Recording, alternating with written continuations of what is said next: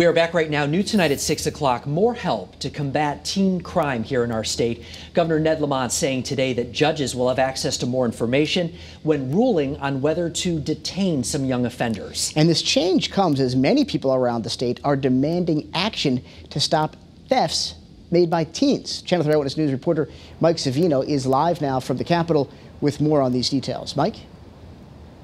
Mark and Roger, this is something that Republicans and police chiefs have been asking for, giving judges access to these criminal history records. But there was a group of Democrats today who say that the answer to this issue really needs to start with more funding for diversionary programs. For those who are more chronic offenders, and make sure they're not able to repeat that, waiting for their court case. Today, Governor Ned Lamont announced a change aimed at lowering the rate of stolen cars by juveniles. Judges will now have 24/7 access to a juvenile's criminal history that will help them when ruling on police detainment requests.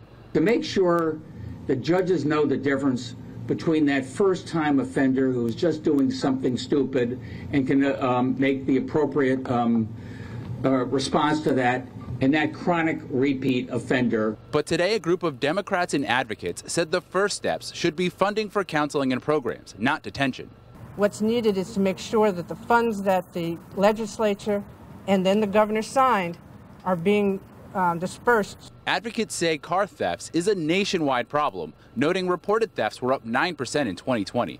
State police have not released Connecticut stats for 2020 yet, but reported vehicle thefts were at a 50-year low in 2019. Advocates claim that shows juvenile justice reforms approved 10 years earlier are not the problem. This conversation started with putting out information that was inaccurate. They also say police need more training on existing laws, including how to get a detention order. But Republicans maintain other changes are needed. House Republican Craig Fishbein wants to see mandatory fingerprinting for juveniles, GPS monitoring for repeat offenders, arraignments earlier or after arrests, and he agrees giving law enforcement or judges access to a criminal history is a good thing. He also doesn't think the pandemic is the reason for the rise in recent car thefts. Troubled that that's the result of a pandemic as opposed to a cultural shift of some manner. Now, we don't know how often police departments request these detainment orders, and we also don't know how often judges reject them. A new state law requires the judiciary branch to start tracking that information this fall, but as of right now, it does not require judges to give a reason for a refusal. Live from the Capitol, Mike Savino, Channel 3 Eyewitness News. Mike, thank you very much. Coming up next for you.